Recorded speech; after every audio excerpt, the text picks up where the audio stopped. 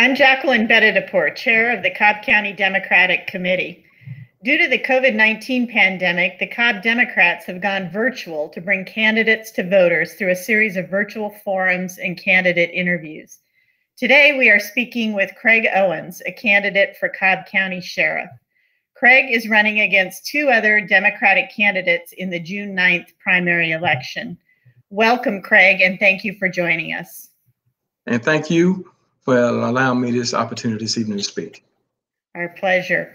So, Craig, why don't you take a few minutes to get us started and introduce yourself to voters. Tell us about your background and experience and why you decided to run for sheriff. Absolutely, and thank you again. Everyone, my name is Craig Owens. I'm a retired United States Army Command Sergeant Major.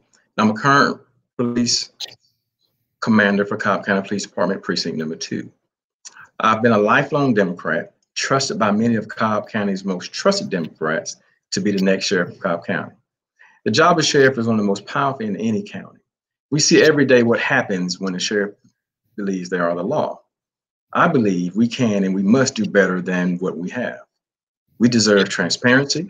We deserve a sheriff we can trust. And Cobb should have a sheriff who will make us all proud, rather than one who makes us shudder when they're on the news. 2020 is a year we can change direction. We have a prime opportunity and we deserve someone who is a real Democrat, not someone who faithfully voted Republican before they decided to run for sheriff. We need someone who has the experience, passion, and most importantly, the commitment to Cobb to give this job and every person who calls Cobb their home the leadership it deserves. I am proud to have the endorsement of a number of proud Democratic leaders from Cobb County, including our last Democratic governor, Governor Roy Barnes. Again, my name is Craig Owens. Visit me at my website for craig.cobbsheriff.com, and I'm asking for your vote. Thank you. Could you please briefly describe the role, responsibilities, and jurisdiction unique to the Sheriff's Department as opposed to the Cobb County Police Department? Yes, thank you. The Sheriff Office is responsible for the detention center, courtroom security, civil processing, white-collar crime, fugitive apprehension, as well as the Marietta Cobb Narcotics Unit. Unlike the Cobb Police Department, the sheriff has statewide jurisdiction. What's also unique about the Sheriff's Office compared to the Police Department is this is a partisan position. This election and this seat is our opportunity to turn Cobb blue. What does that mean for public safety? It means having a sheriff who will lead with compassion, with heart of service. It means having a sheriff who will implement people-centered policies like making sure women are paid just as much as men. And it means having a sheriff office that is collaborative and a community-oriented approach as well. And what makes for a good sheriff? What should voters be looking for in your background, experience, character, and temperament to evaluate you as a candidate for sheriff? I think the hallmark of any leader is that they can be trusted, that they tell the truth, and that they are transparent when things are not right. The old saying goes, the past performance is a clear indicator of your future performance. This election is about trust. Who do you trust to clean up corruption? Who do you trust to lead with integrity? Who do you trust to have the character and temperament to step up when things get hard? I bring to the Sheriff's Office experience gained from a fulfilling career at Cobb County Police Department as well as the United States Army.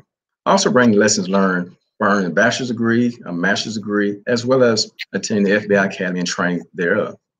Cobb deserves someone with a track record of truth, trust, and transparency to effectively manage this nearly $100 million budget and 700-person staff of the Sheriff's Office.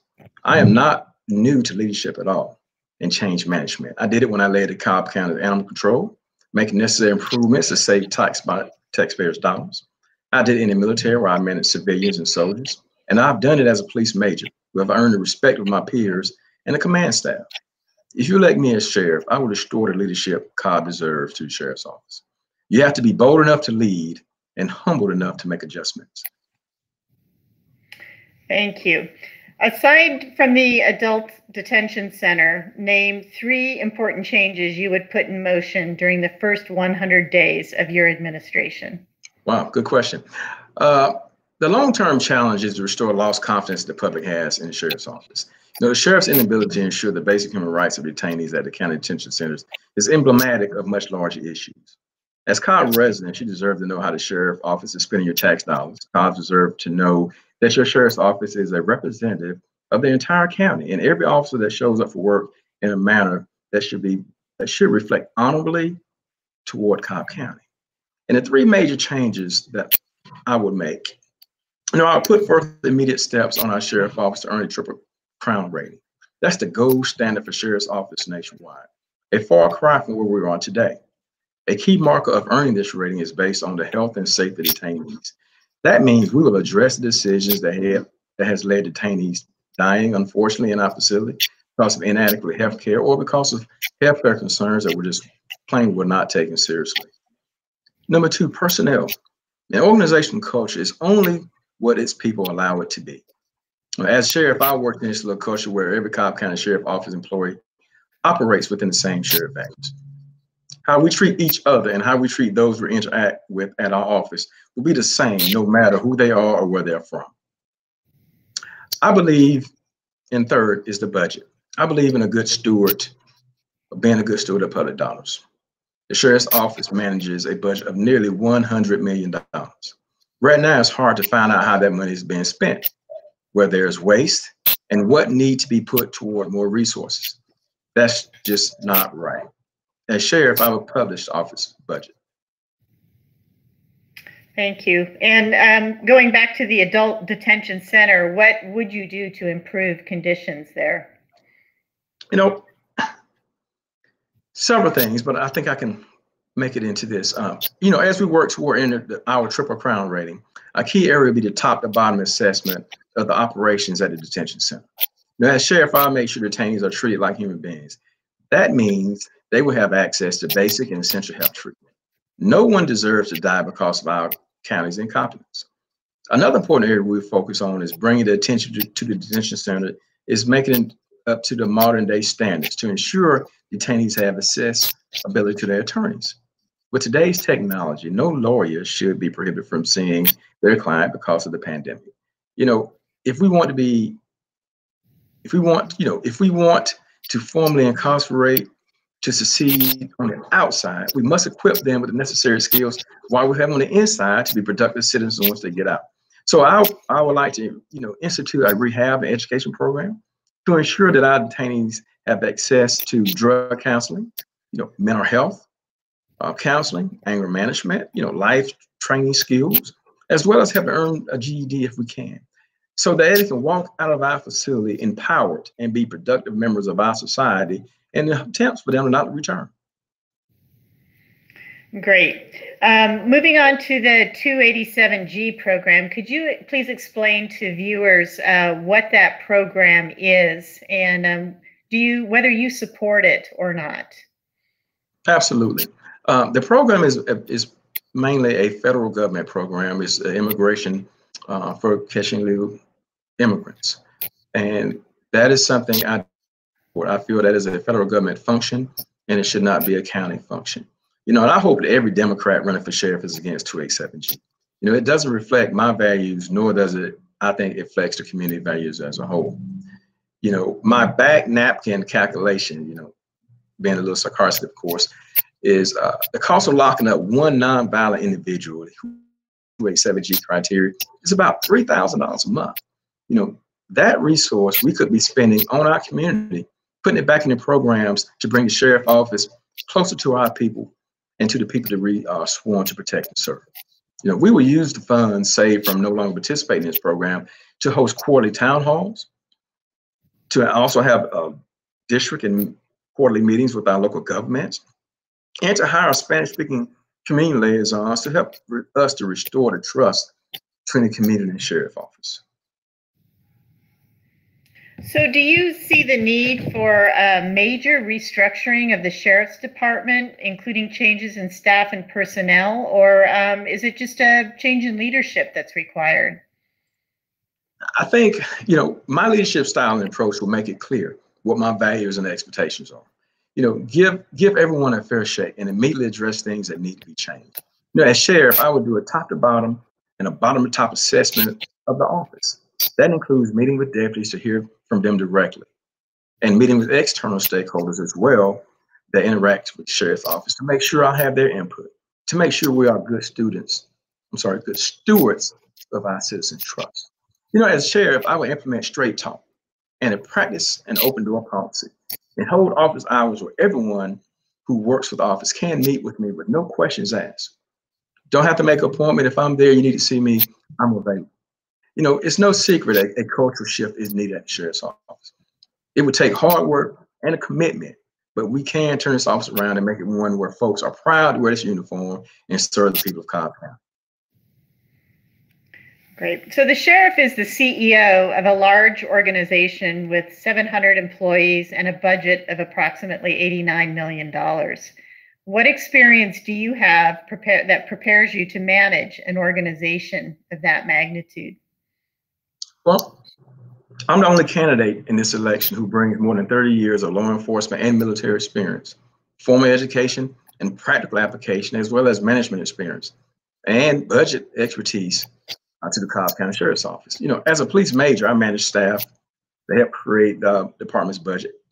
And I work with internal and external stakeholders to help keep Cobb residents and visitors safe. As a command sergeant major in the United States Army Reserve, I manage soldiers and civilians. I serve our country in the fight against global war terrorism during deployments. That required me to keep a level head when times were actually tough. So Cobb deserves a sheriff who has the experience and a temperament to lead Cobb County with integrity and honor. So recognizing that the vast majority of law enforcement officers are dedicated, conscientious public servants, there are times when some may act inappropriately and endanger those around them, as well as erode the public trust. How would you handle staff who violate the public trust or do not follow authorized policies and procedures? Unfortunately, that occurs. However, a hallmark of a good leader is that what we do when confronted by controversy. So do we sweep it under the rug, or do we immediately act and face it head on and then bring a remedy immediately? I'm the one that's going to meet it head on and bring a remedy with it. So the current way of doing things isn't working. We need transparency in the sheriff's office. That's why I want to put conduct. So everyone who betrays the trust of this office is required to undergo an internal review so they appropriately can be disciplined if needed, and there are other steps to be taken to make sure we get them back on the right track. We will be straightforward about any instance or any misconduct. Integrity is acknowledging what went wrong and identifying a solution so it doesn't happen again. So this type of leadership you can count on by me if I become your next sheriff of Cobb County. So the community is concerned about the lack of transparency emanating from Sheriff Warren and the department overall. What would you do as sheriff to increase the transparency and improve communication with the community the sheriff serves? Great question. I think, that's one of my pillars I'm running on, the transparency. And I think the lack of transparency in the sheriff office is one of the main reasons why I'm running. It's just unacceptable. As sheriff, I'll put in place internal and external plans and initiatives to restore trust and bring sunlight back into the sheriff's office. From publicizing department policies to hosting office hours to quarterly community briefings to improving technology, there are plenty of things we can do to increase transparency. We know that the coronavirus could very well come back later this year and with a vengeance. And we know that all likelihood the pandemic is going to be high. So we must be diligent in establishing an effective disease policy and program now going forward. So we must start training our deputies now in our emergency management protocols to ensure that everyone can safely do their jobs and that we can also keep our detainees out of harm's way if and when this returns. So that wraps up the questions and answers. If you'd like, take a few minutes for a closing statement and any additional comments you'd like to add. Again, I'd like to thank you for allowing me the opportunity to speak to the Democratic Party this evening. And I would like to close by saying a few things. There are two reasons you should care about the Cobb County Sheriff election. One, the current sheriff is abusing his power, costing you money and costing people their lives. And if you want to turn Cobb blue, it happens because of this race here. I'm Craig Owens. I've been a lifelong Democrat, and I'm asking for your vote in a Democratic primary for Cobb Sheriff. This election, including primary, is a choice between strong ethics or no morals, a choice between leadership or lawsuits, A choice between restoring integrity or more lies. A choice between turning Cobb blue or remaining red. The coronavirus has shown us very clearly how important strong, competent leadership is. Cobb Democrats, this is our opportunity. And I'm asking you to join with other Cobb Democrat leaders like former Governor Roy Barnes, who stands with me, and you're with me. Please vote for Craig Owens for sheriff on or before June 9th. And you can also, again, find me on my website at craigforcobbsheriff.com. Thank you for your support. Thank you, Craig. And on behalf of the Cobb Democrats, I'd like to thank you for running and wish you all the best. And thank you for going virtual with us to speak to Cobb voters. Again, the election is on June 9th, but we are encouraging everyone to vote by mail, absentee ballot. The COVID pandemic is causing some issues with poll workers. Our average age of a poll worker is 70 years of age, and they are not they're not going to want to be working the polls on election day or for early in-person voting. So we run the risk of long lines, overcrowding, and again, increased risk of exposure to COVID-19. So we encourage everyone to vote by absentee ballot. You can find more information on cobbdemocrats.org on the vote by mail process. So you can vote from the safety and comfort of your own home, and you don't have to put your health at risk to do so. So please vote, and please consider voting by mail. So thank you all tonight, and we'll see you soon. See you at the polls. Thank you. Thank you again.